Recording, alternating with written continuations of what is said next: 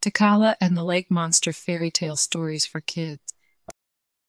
Today we have a book named Takala and the Lake Monster Fairy Tale Stories for Kids. I think they're so pretty. I hope you guys really enjoy it. I love it. Please give this video a like if you enjoy it, and don't forget to subscribe for more stories. Thank you, reading.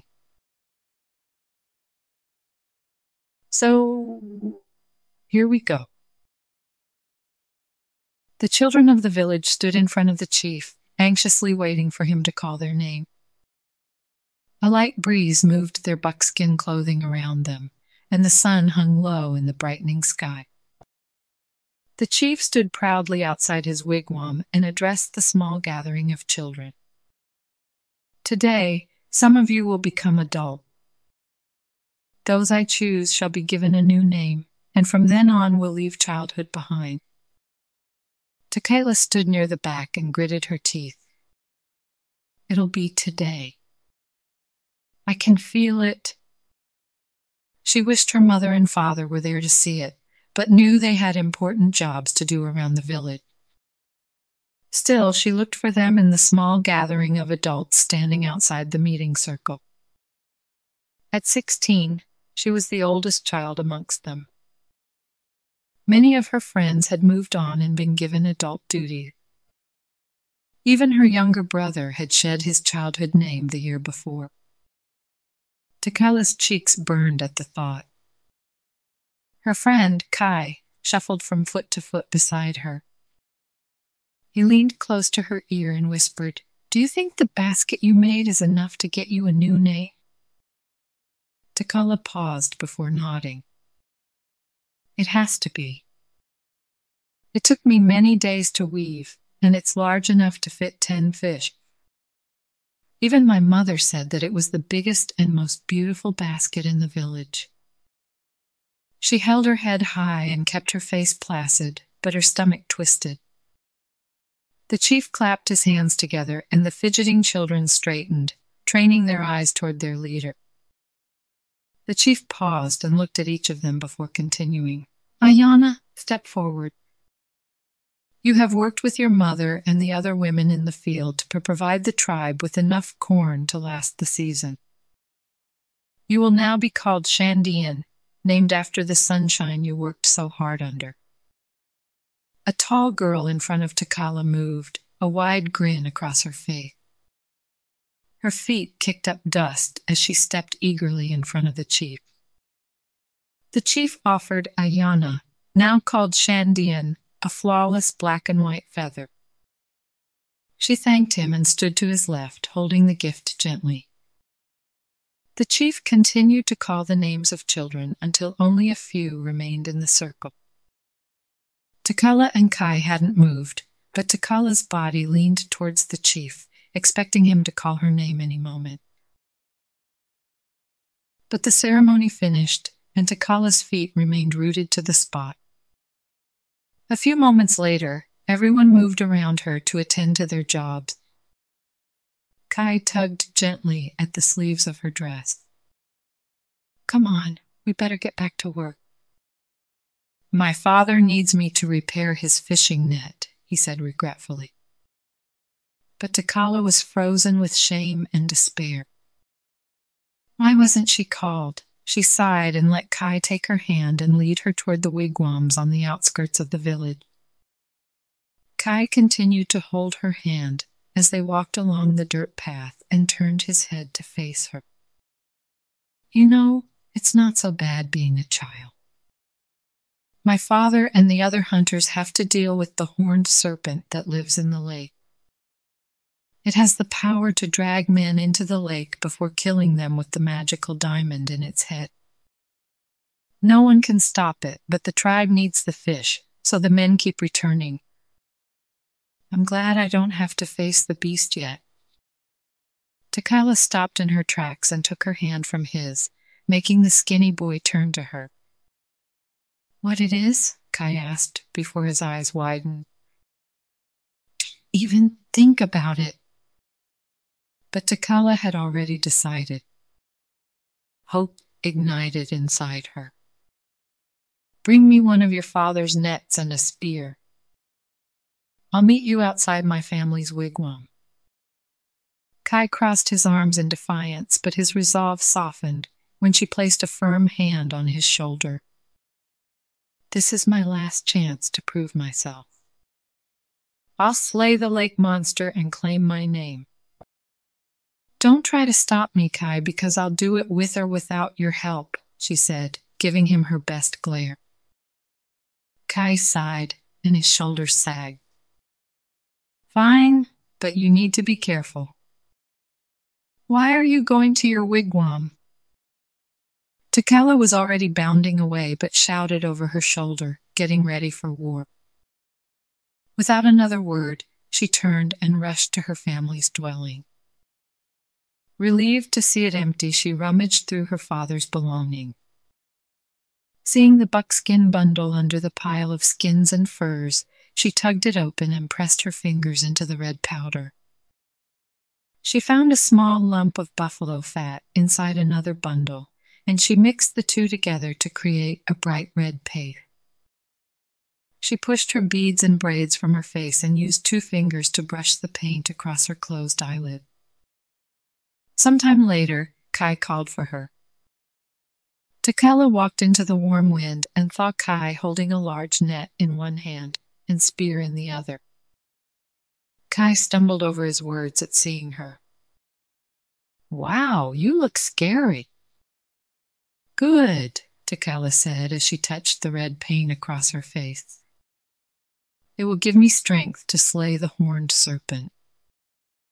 Kai was silent before he closed his eyes and nodded. "Okay, but I'm going with you." He took a step in the direction of the lake, but his foot caught a hole in the net, and he crashed to the ground. Takala helped him up and shook her head with a smile. "You're so clumsy. No, I must do this alone." She took the spear and bundled the net, now untangled from Kai's foot, under her arm. "Stay here. I will bring the monster's head soon enough." She ran on, leaving her friend behind. The lake's clear surface sparkled as it came into view. Trees whooshed past Takala, and the smooth stones on the shore crunched beneath her feet. The sun reached its peak in the sky and shone brightly on her sharp features, making her squint. A rocky ledge offered Takala a better view of the lake, and she struggled to climb up the wet rock, which nearly made her fall backward onto the jagged rocks below. Once atop the ledge, Takala peered into the lake's depth. All was silent, except for the gentle rustling of trees and her heavy breathing. She crouched and laid the spear beside her feet. Picking up a nearby stone, she tossed it into the lake.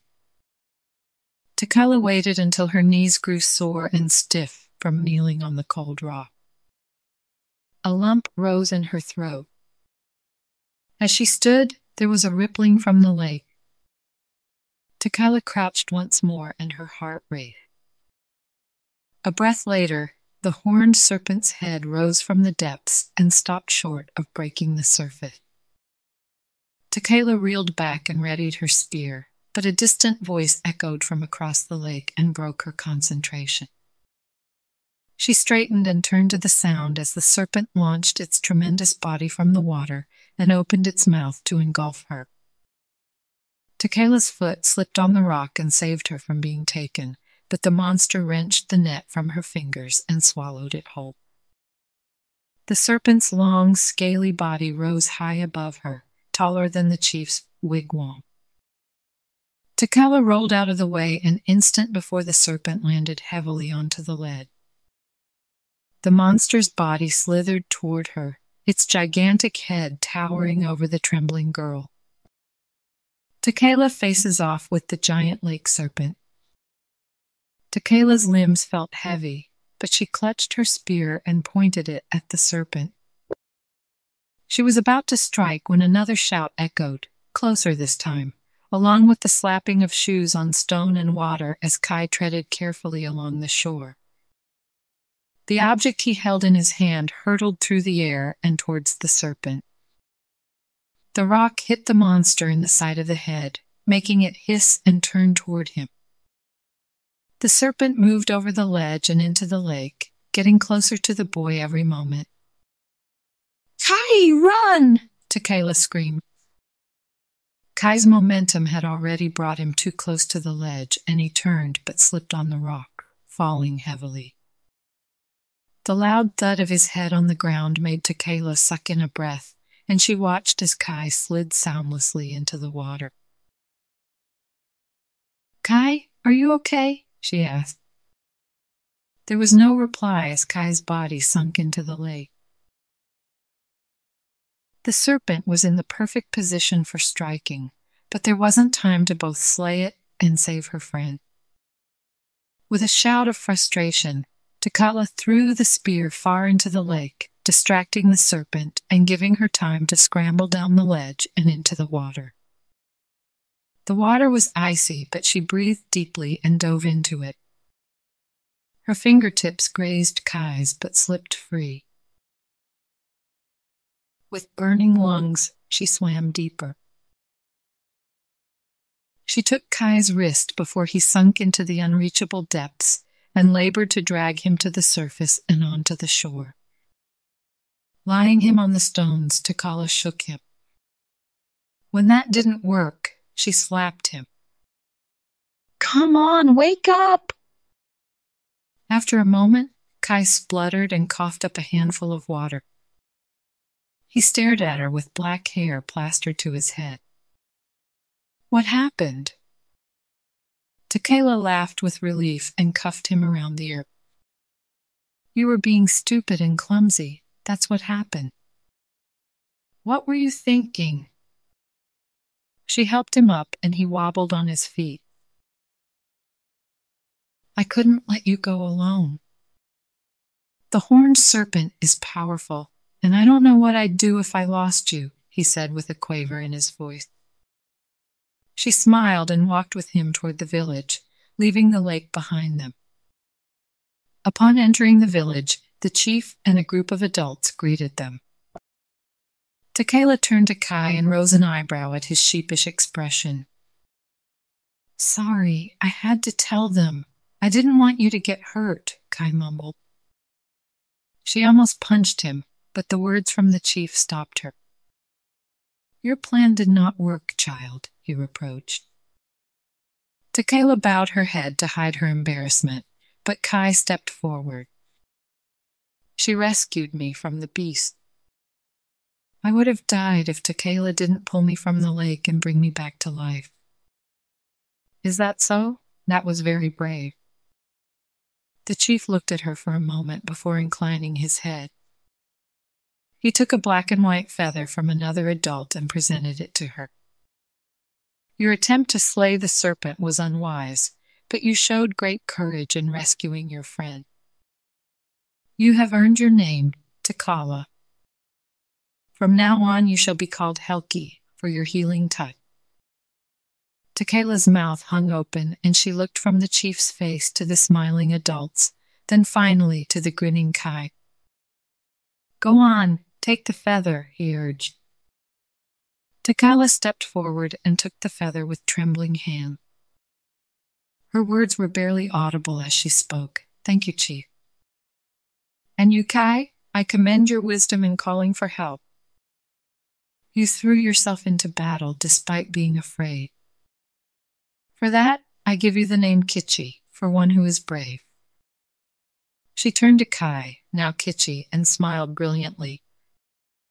Then she ran into his arms, finally a woman. The end. Good job, friends. Thank you so much for reading with me. Bye, I'll see you next time.